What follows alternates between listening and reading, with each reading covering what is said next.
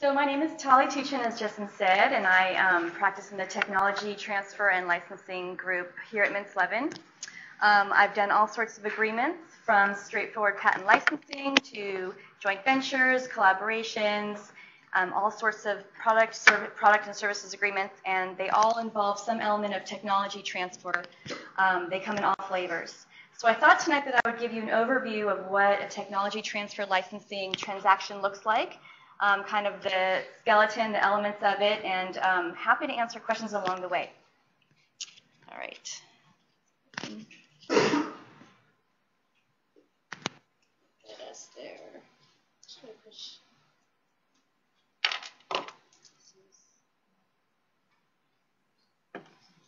Thank you. Okay, so what is a license? A license is basically granting someone the right to practice their intellectual property rights. You own some IP rights, whether it's a patent or some software, and you are licensing somebody else the right to use it. It usually comes in the form of a written contract. And I think the third point here on the slide is important. A license doesn't promise the licensee that they'll have the right to do anything with that IP that might not infringe or kind of tread upon somebody else's IP.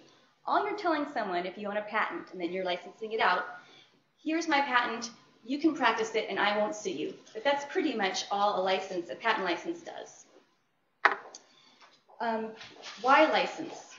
If you're a licensor, you have some patented technology, you have some IP assets, you might want to out-license those assets for various reasons. Maybe you don't have the capacity to commercialize it and to draw revenue from it through products or services. Maybe you have spent a lot of money in R&D developing that technology and you want to recover that investment.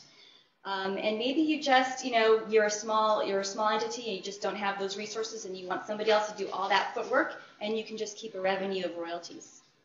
If you're a licensee, you might want to license somebody else's IP because you have some manufacturing capabilities or some sales capabilities, but you don't have the actual R&D development resources. A license in can be a cost-effective means of obtaining desired technology. Somebody else has already developed it, already spent the time and money doing it.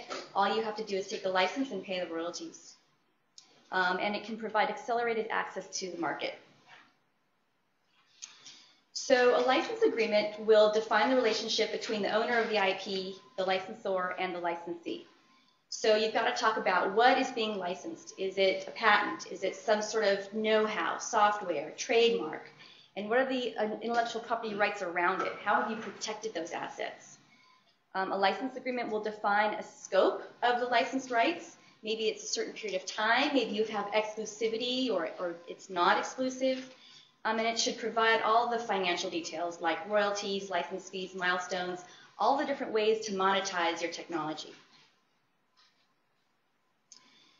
So a typical licensing scenario, basically the licensor is sending the rights to the licensee and the licensee is sending the royalties back. There are lots of different ways to accomplish this. There are different permutations on the business terms here. The rights. How long does the licensee have to use those rights? What are the use rights? How can they use them? Is it limited to a certain kind of product or service? Are there certain products or services that are excluded from this license? An important issue at the top is improvements. Oftentimes a licensor will out-license their technology to a licensee who will then have it in their possession, and they'll maybe tinker with it and maybe come up with some improvements. Oftentimes, the licensor might expect that the licensee would license the improvements back to the licensor as part of the transaction. Licensees might or might not want to do that, and that's often a heavily negotiated term. The territory. The licensee will have rights to practice the technology, usually within some geographically defined territory. Sometimes it's worldwide. And then the issue of exclusivity.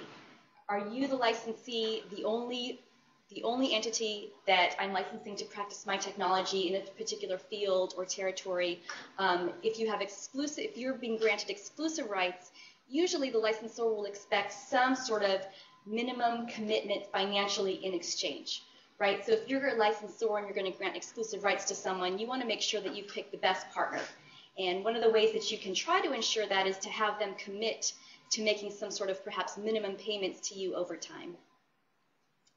As a licensor, you can expect back financially cash in the form of perhaps license fees, royalties, oftentimes milestone payments that occur when certain things happen. Maybe when the licensee has achieved some certain amount of revenue. Maybe if the licensee has achieved certain milestones in a regulatory process, that might trigger a milestone payment back to the licensor. And then again, we talked about improvements. An improvement developed by the licensee, the licensor might get rights to that back to them as part of the big package.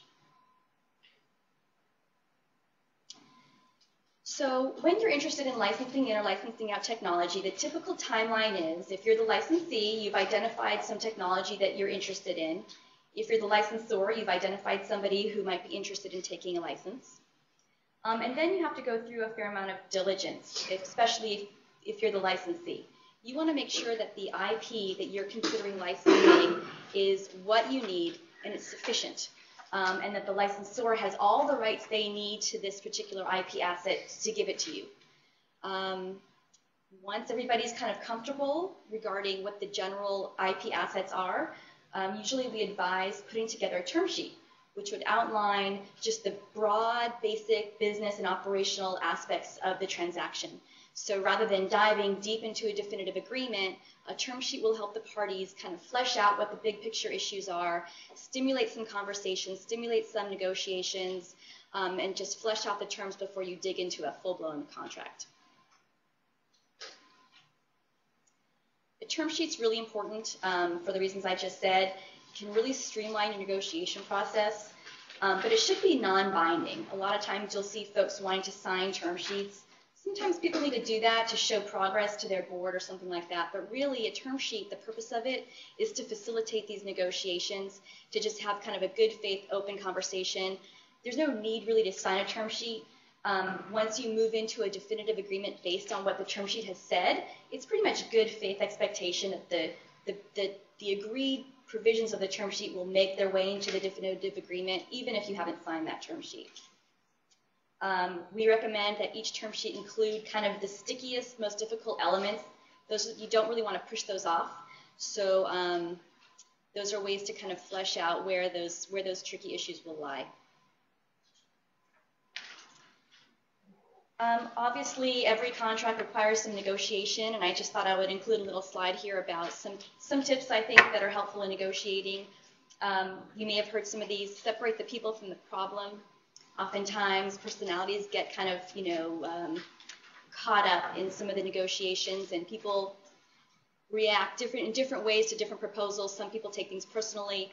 Always try to just separate the people from the problems. Keep to your term sheet. Keep to objective criteria, and just try to focus on the getting to yes in your business deal.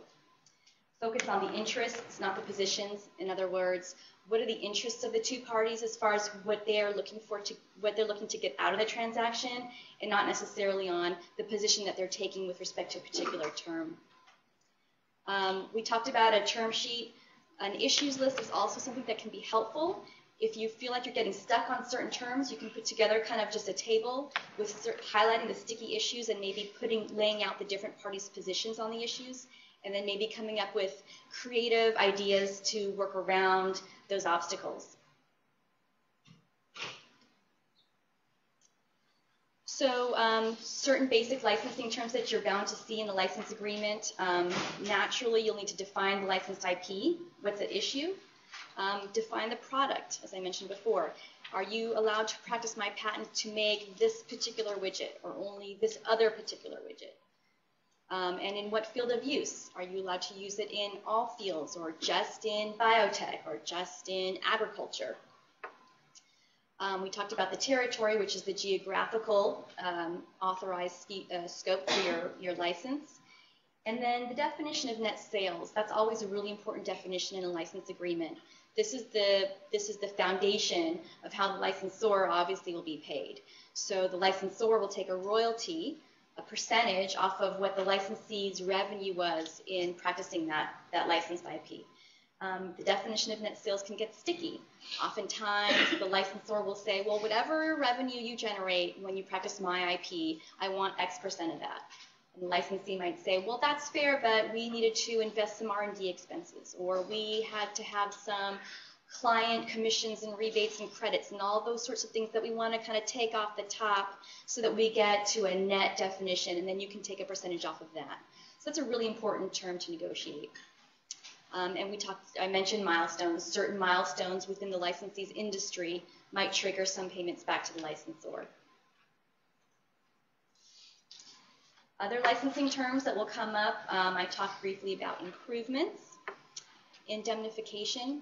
So this is a kind of a sticky legal issue that basically means that if one of the parties to the agreement is sued by some third party, and if the reason for that lawsuit is because the other party to the agreement did something wrong, then the first party might say, look, I didn't do anything wrong and I've been sued, so you need to indemnify me from that claim.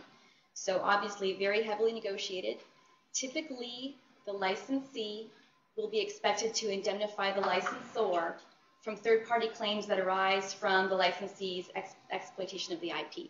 In other words, if I'm a licensee and I've taken a license to some certain patents and I'm turning them into a product, and I develop this product and I make it and I sell it, if the licensor is sued because of something that I've done in that process, it's standard that I, the licensee, would kind of indemnify them, and they shouldn't have to worry about it, and I'll make that lawsuit go away. Another issue in license agreements is the limitation of liability, where basically the parties are trying to limit the amount of exposure they have to damages for a breach of contract. Also very heavily negotiated. Disclaimer of warranties. Sometimes you'll see warranties in the license agreement, but oftentimes you'll see a disclaimer by the licensor, where the licensor says, look, this is the patent that I have, I own it, and I'm licensing it to you, but I'm not promising that it's valid, I'm not promising that it's enforceable, and I'm not promising that no other third-party IP is out there that you might need. Oftentimes, the license agreement will include terms around patent prosecution, where the licensor is expected to continue to prosecute those patents to keep them live, so the licensee actually has something that they can, exploit. And oftentimes patent enforcement against infringers. If the licensee identifies some third-party infringer out there and says, hey, look, somebody out there is infringing this patent that I'm paying for, and I'm paying royalties and they're not, you, the licensor, need to go out there and make them stop. So those provisions are often negotiated as well. And then finally, the term and termination, obviously important provisions.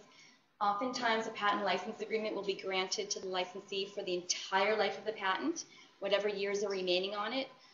There can be shorter-term patent licenses, that's fine, but oftentimes the licensee will expect that because they're investing so much effort and money and resource into launching some product. They don't want to spend all that investment just to have the patent license go away after a few years. Maybe they've built up the market and built up the demand, and they expect to be able to maximize that for the life of the patent. And then termination rights. Typically, termination is only going to be allowed in the case of a breach. But usually, a licensee has the right to terminate the license for their convenience anytime they want.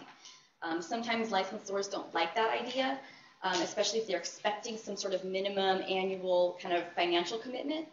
But at the end of the day, if the licensee is looking at this and saying, look, I can't monetize it for whatever reason, typically a licensee is allowed to terminate for their convenience. So that's it. Tried to keep it short in a nutshell of what a license agreement looks like.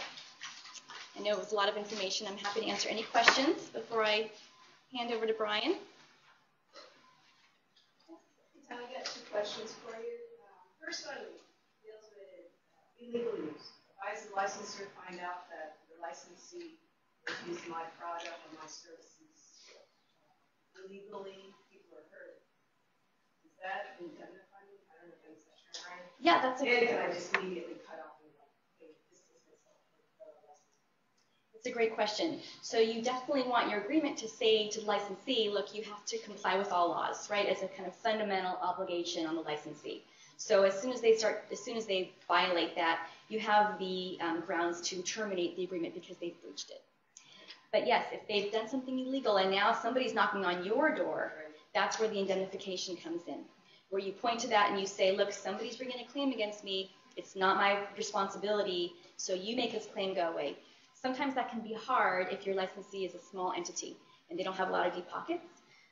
Licensors usually ask that the licensees have some sort of insurance, different kinds of insurance policies to cover the various risks.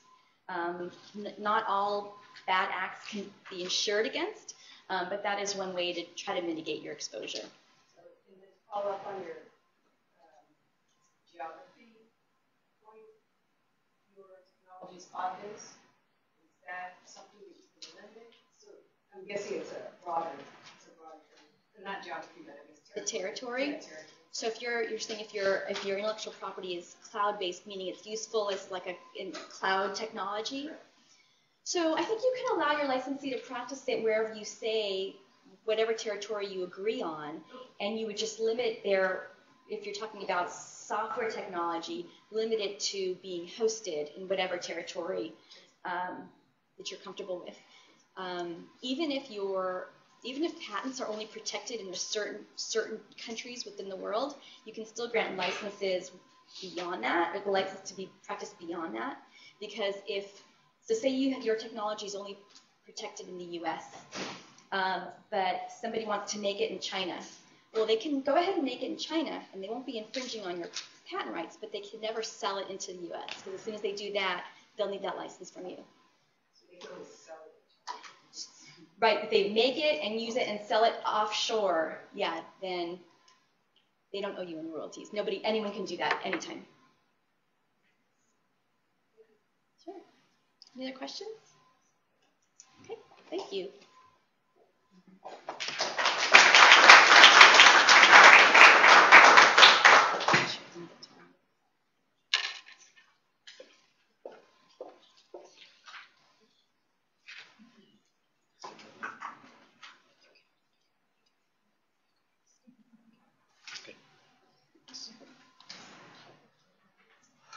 All right. Good evening. How you doing? Very good, thank you. All right. So as Tali mentioned, my name is Brian Stuff. I work at Space and Naval Warfare Systems Center Pacific, so SPAWAR Systems Center Pacific. It's a Navy lab here in San Diego. Just show of hands, who's familiar with SPAWAR? All right, so most of you. So who knows it as the big weird-looking buildings off of the 5 by the airport? All right. Okay, so hopefully, we'll be able to give you kind of a little bit of insight of who we are and how we relate to tech transfer and licensing. So I'll probably be giving you a licensor perspective. I think Tali did a great job of giving you an overview of licensing, and so what we do at the Navy lab. So please feel free if you have any questions, let me know.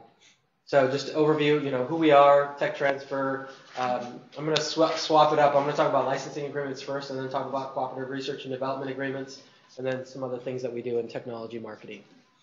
So who we are. So our bread and butter is the acronym called C4ISR, so Command and Control, Communications, Computers, Intelligence, Surveillance, Reconnaissance. It's a mouthful. So the easiest way I look at it is we don't build planes, we don't build ships, we don't build submarines, we don't build missiles, but we help connect all of those through the IT and through the communications and sensors.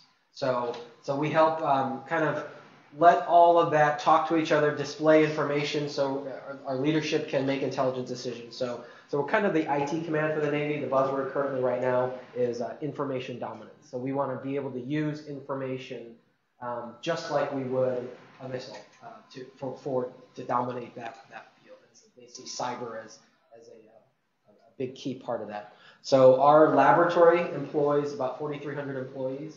We have 2,400 scientists and engineers and technical folks. And most of the 4,300 are here in San Diego. We do have offices in Japan, in Guam, and in Hawaii. So the majority of it is here in San Diego. And so there's our website if you need some more information. So introduction to technology transfer. So I like this quote. This is part of the fiscal year 2015 budget that President Barack Obama just put out. So talks about tech transfer. It talks about tech transfer and federally funded research. So there's billions of dollars every year spent on research within the federal labs, within the used federal R&D dollars, and a lot of good can come from it. So a lot of the ideas and inventions behind Google and smartphones have come from federally funded research. So this is kind of why we're doing tech transfer. It started in 1980 when Congress saw that there was a lot of money going into federally funded research, and they're not seeing a return, whether it be out of the federal laboratory system or whether it be out of universities. So they started a bunch of laws with the Stevenson-Wilder Act, Bayh-Dole Act, to facilitate and promote technology transfer. And that's been, improved upon through the years, and that gets carried down into DoD instructions and Navy instructions, and in 2011, President Obama had released a presidential memo on accelerating technology transfer from federal labs and universities. So it's still, it's an ongoing thing that I think the administration and within the federal laboratory system are really trying to push federal tech transfer.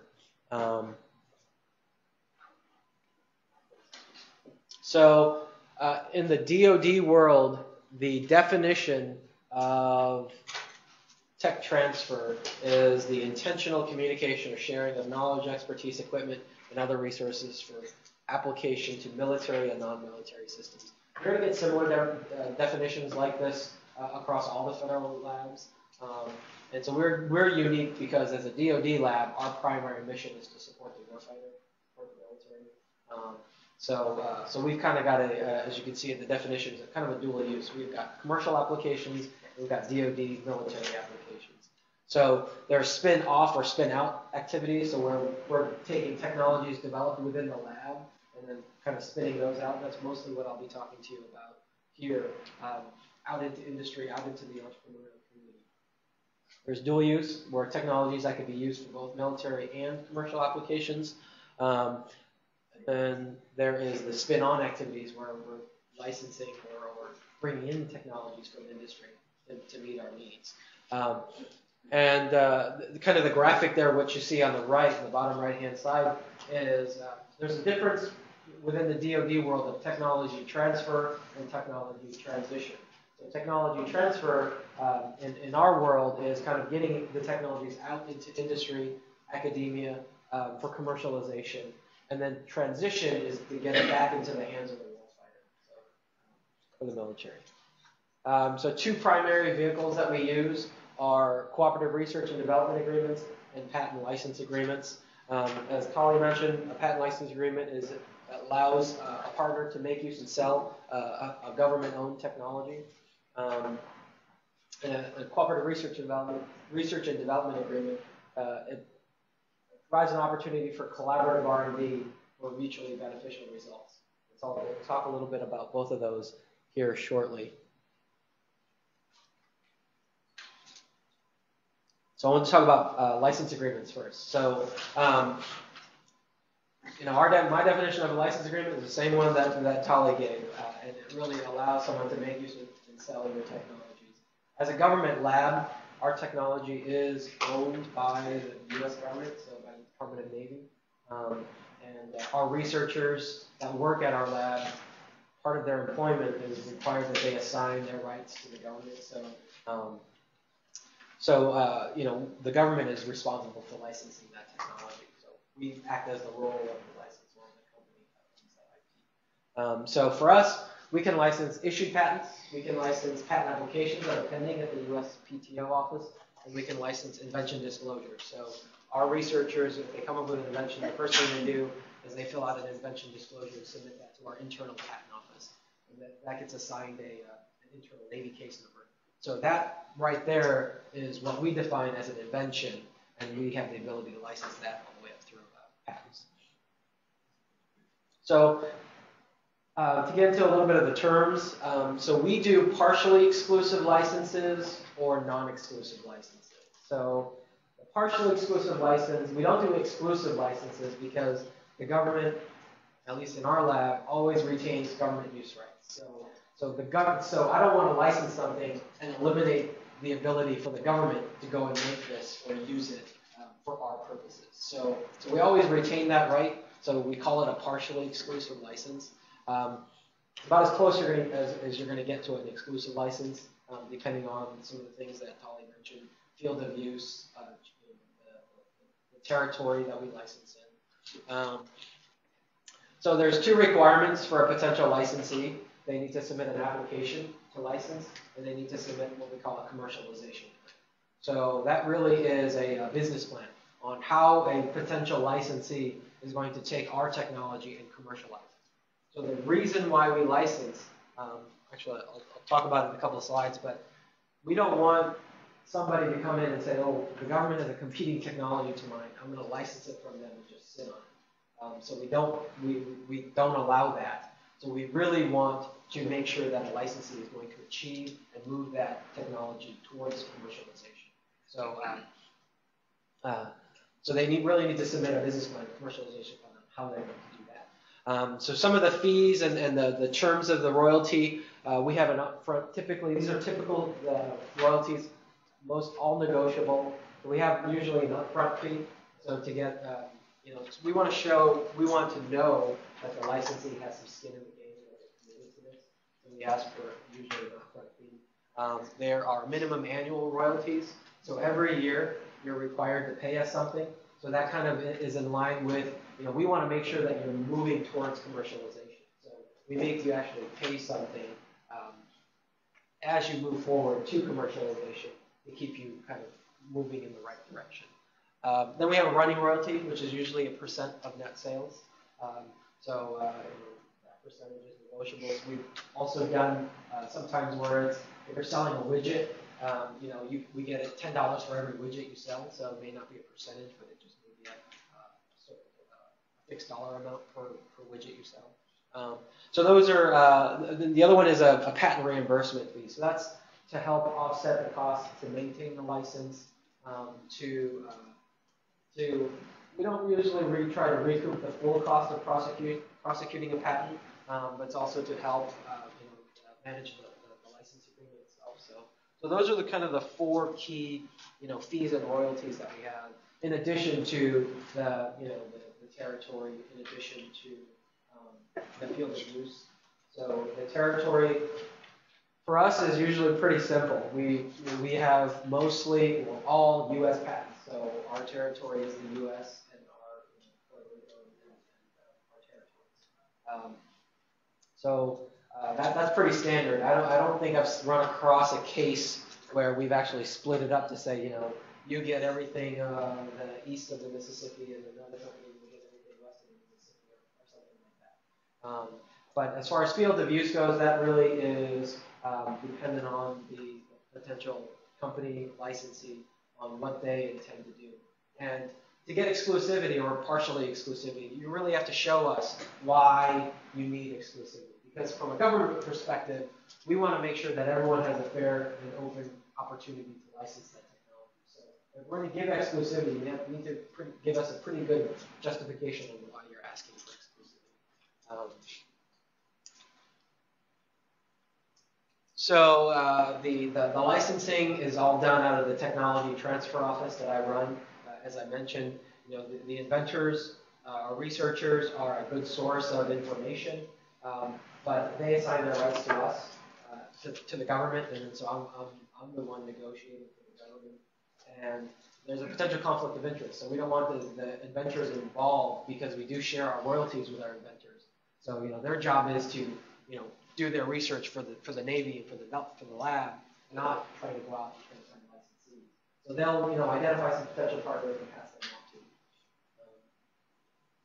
So the benefits of why we enter into licensing agreements. So like I mentioned earlier, it's a great opportunity to move Navy innovation from lab to market, and then ultimately to transition to the warfighter. So we want to use the economies of scale that commercial industry can provide, and then we want to increase and grow our commercial industrial base. So there's more companies that can provide technologies to help support the warfighter. So it promotes U.S. economic development, so job creation, makes the U.S. more competitive in the global marketplace, creates high-tech manufacturing jobs, provides a return on investment on the federally funded R&D. So our taxpayer dollars, it provides us a return on that investment.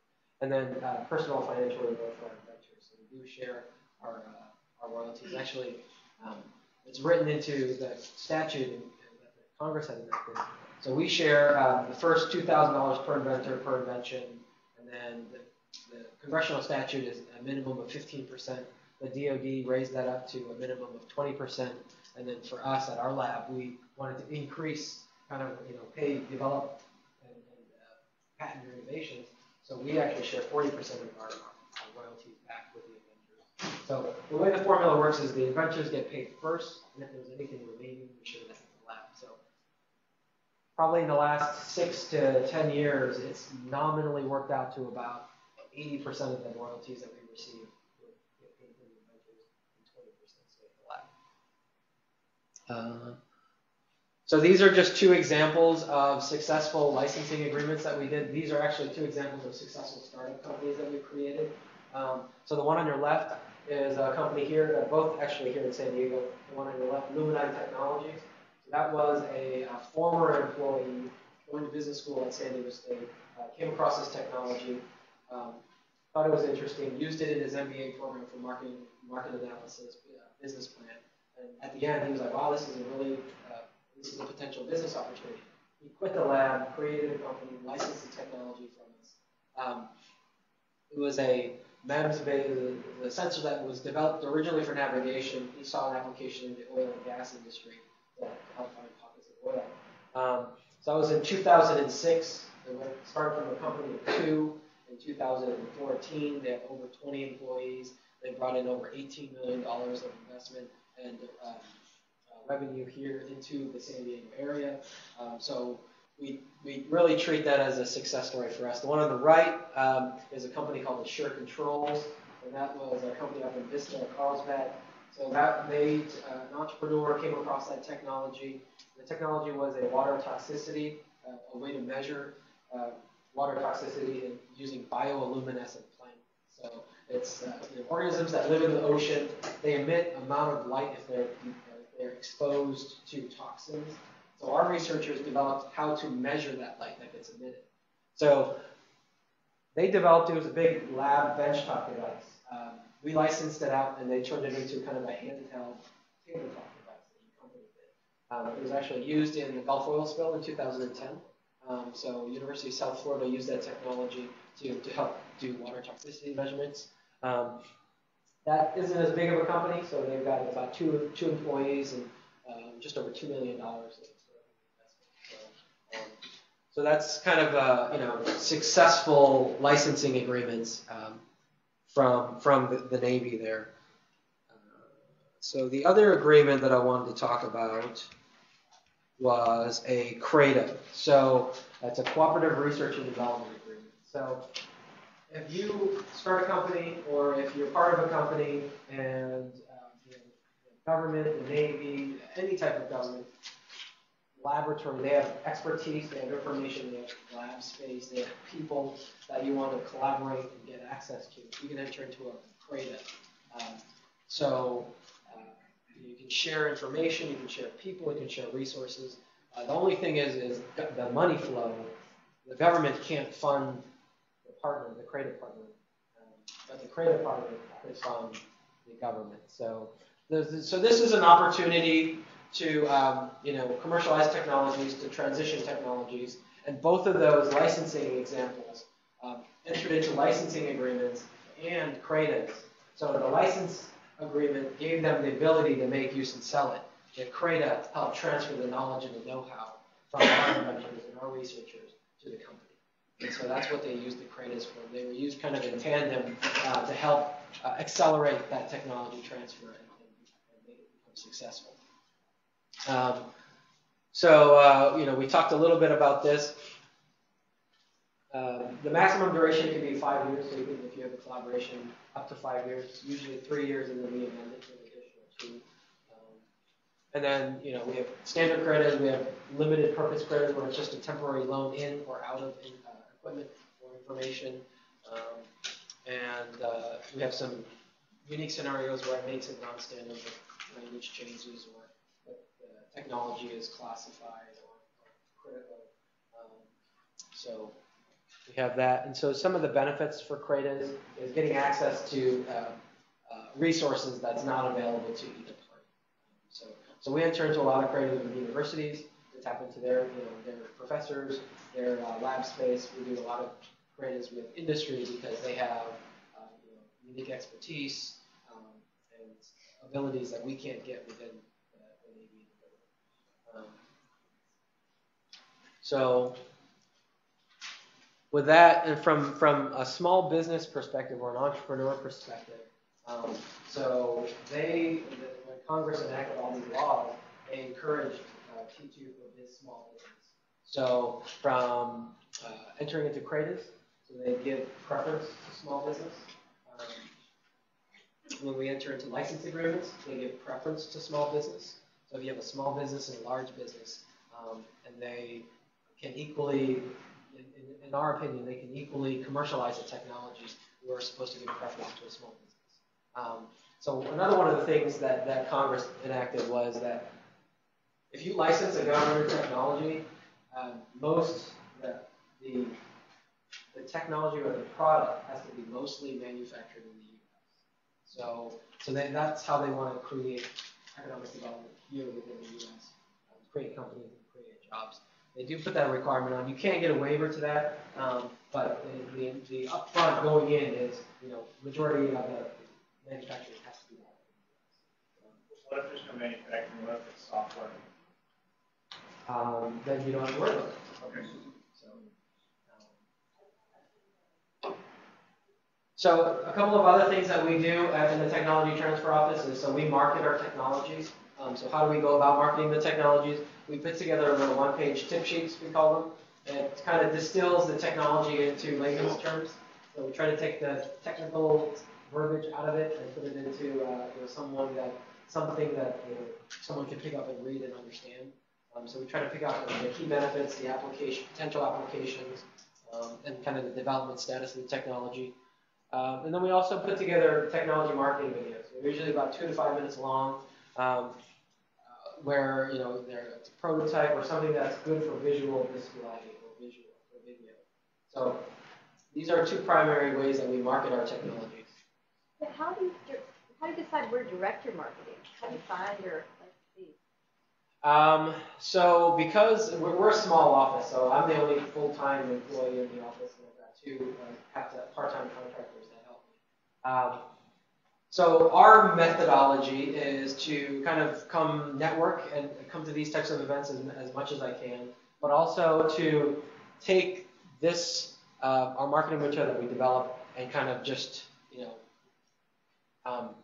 blast it out there. So we kind of cast a wide net and see who bites. So that's kind of been our strategy. Ideally, we would like to have more targeted marketing where we identify technology. We've done some in-depth market research where we say company X, Y, and Z would be interested, and then I can pick up the phone and start cold calling the business development folks, right? So that would be ideal, but because of the lack of resources that we have, we try to send out emails. We put it up on our website. So we put all those tip sheets, all those videos up on our website, and we have an email. We call it a tech flash, is what we call it. And when we have new technologies that we want to highlight, we'll send that email out to people that have requested it to be added to our mailing list. So publications, we use portals where we can highlight our technologies. So the federal labs have a consortium called the Federal Laboratory Consortium, so FLC, the second bullet there. So they actually have a technology locator where you can search technologies available across all the federal labs. It's not an exhaustive search, but it's a good place to start. And that's federallabs.org. So that's how we market our technology. So we try to, we try to get it out there as best as we can. But yeah, so with that, our tech transfer office has just a group email address. We have our corporate website. We have a YouTube channel where we post all of our technology videos. and then my contact information. Questions? Yes. Right. Kind of catch up. One of the things I noticed in your introduction was that spin-on activities, ones that you might bring on board. It says that you're going to take them that's going to meet mission needs at a lower acquisition cost, which is great. But one of the things some of the technology out there is not designed to make it a lower purchase cost, but to make it last longer or be a lower sustainment cost. So it's all part of acquisition. So life cycle is all part of acquisition. Okay, in your model, awesome.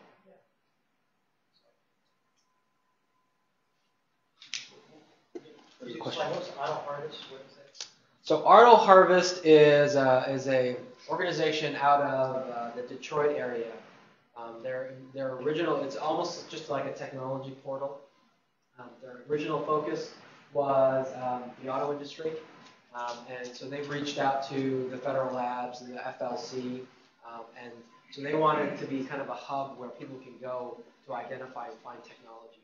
So people with technologies can go there and submit technologies, and people that need technologies can go there and say, I'm looking for technologies in this area. So Auto Harvest provided that, and so the name is kind of a misnomer. The original start was in the auto industry, but they've expanded beyond that. So, but it's just a technology portal that we've provided some technology. At the beginning, you said a term, I didn't catch the second word. You said the most recent buzzword is information dominance. Dominance. Yeah. Information dominance.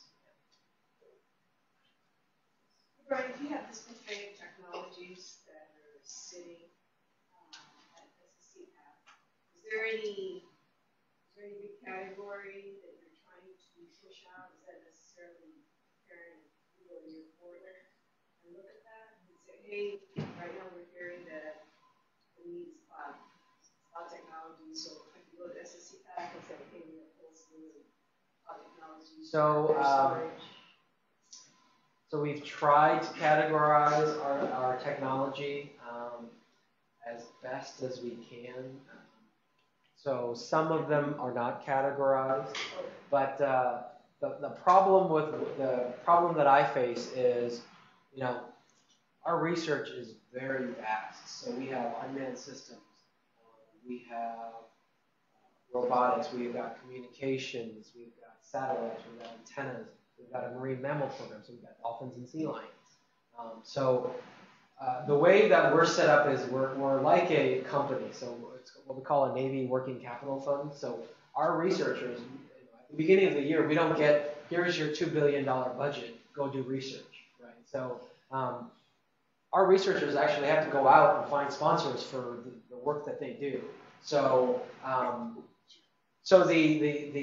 the types and categories of intellectual property all kind of stem from the kind of research we're doing, and it's very broad. So, if you look at it, there's a lot of communications technologies, there's a lot of sensor technologies, there's a lot of, our cyber area is just now beginning to grow, and so we don't have many patents or technologies in the cyber arena, but we have a lot of capabilities. People doing cyber, both offensive cyber and defensive cyber. So it's hard to categorize, but we're trying to work on that. At least to put them in like big buckets. Yes. What percentage of agreements are licensing versus license out or spin up versus spin on? So I would say right now 100% is all license out. So it's 100%. So for us to license in a technology and not go through the acquisition process, for our researchers, there'd have to be a strong justification on why we need to license in a technology for our research. And so there have been some opportunities where under a CRADA, where we cross-licensed, so under the research, under that agreement, you can use our technology, we can use your technology. But just straight licensing, we don't have anywhere. Brian, is your office the one that goes out and does the small business innovative research? No. So yeah, we have an SDIR office. Oh. So I have to run out of our headquarters. And so that's a separate office. I have two questions about the fees and royalties. Okay. We had on slide 15. Okay. You said that a percentage of that you give back to the inventors. So is that just an offset of their normal salary, or is that actual bonus? It's an actual bonus. So in 2008, we had one license agreement where they came in and licensed, they bundled and licensed 66 of our patents, and they gave us $2.3 million. And so there's a limit. So a government employee can't get more than $150,000 in royalties a year. Right? So we had one person come close, I think it was like 100, so they got a check for $120,000. The second question is, of those four components of fees and royalties, if you consider a scenario where your researchers have done a lot of work on something for a few years, but it looks like what the patents that were filed on their work might not be allowed for one reason or another because of prior art and that sort. But there's a company that's still interested in working with you on that technology. Perhaps licensing a patent that isn't issued yet that probably won't ever be allowed. How would your thinking change in the structure of those four components? What would be important to you as a licensor of that technology? So if it's that one single technology or IP that we license, we know is not going to be allowed, then that will terminate the license. So we can't license something that we know that's not patented.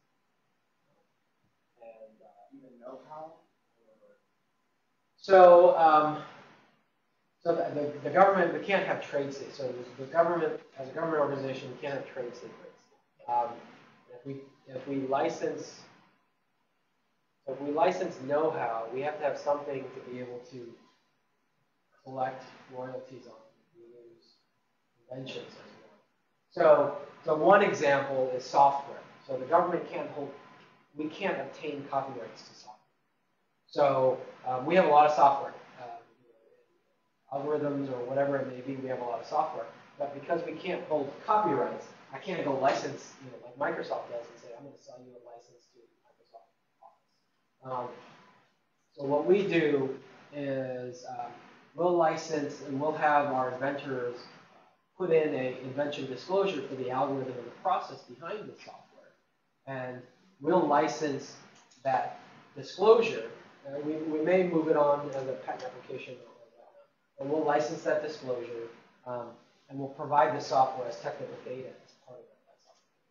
So that's things that we've done. I'm sorry, what's that? How do you handle GOTS? Off the shelf.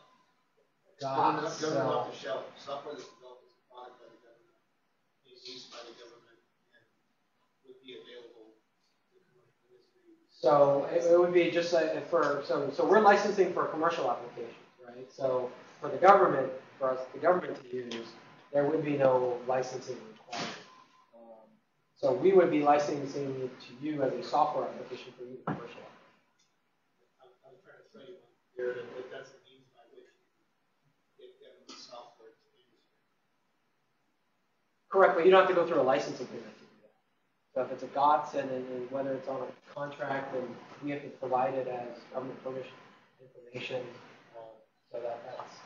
So really the focus of why we're licensing is for commercialization, why we entered the license out.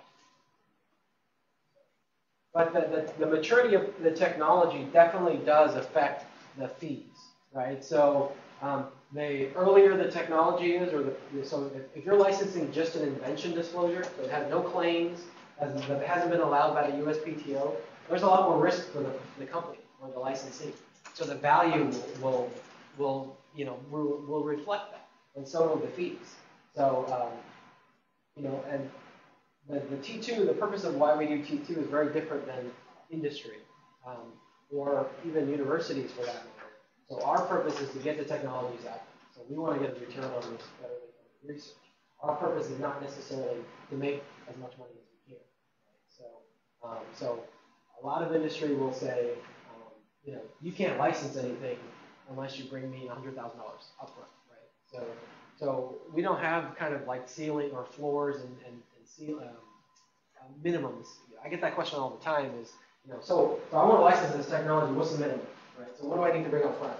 It really all depends. So if you're a startup, so those startups that we have, they have very little to no upfront costs for the license. So we kind of backloaded that to say, okay, we're going to share the royalties at the end, or we're going to have increased minimum annuals once they start bringing in revenue and investment.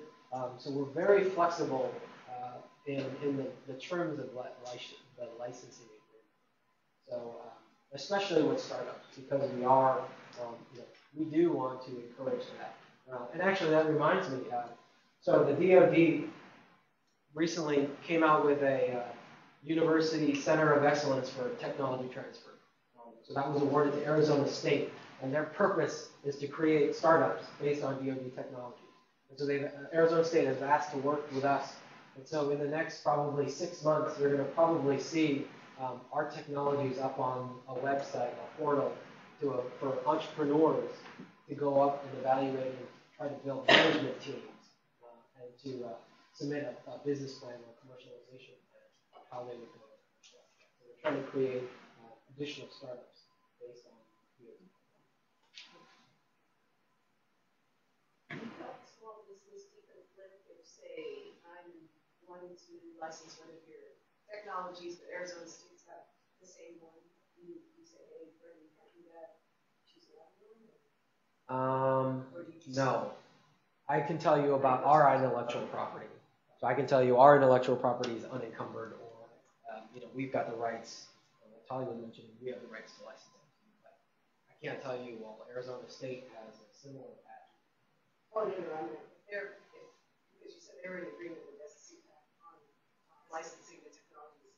If I happen to be interested, not knowing what they were doing. Oh, so you deconflict and say, hey, somebody's already got this. Oh, absolutely. Absolutely. We're not licensing our technologies to Arizona State. So they're just putting our technologies up on a website. So it's still ours. So there's nothing to deconflict in that scenario.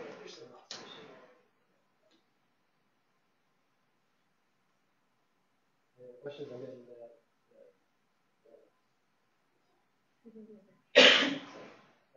If you have any questions, I'll be around here for a little bit longer. So thank you.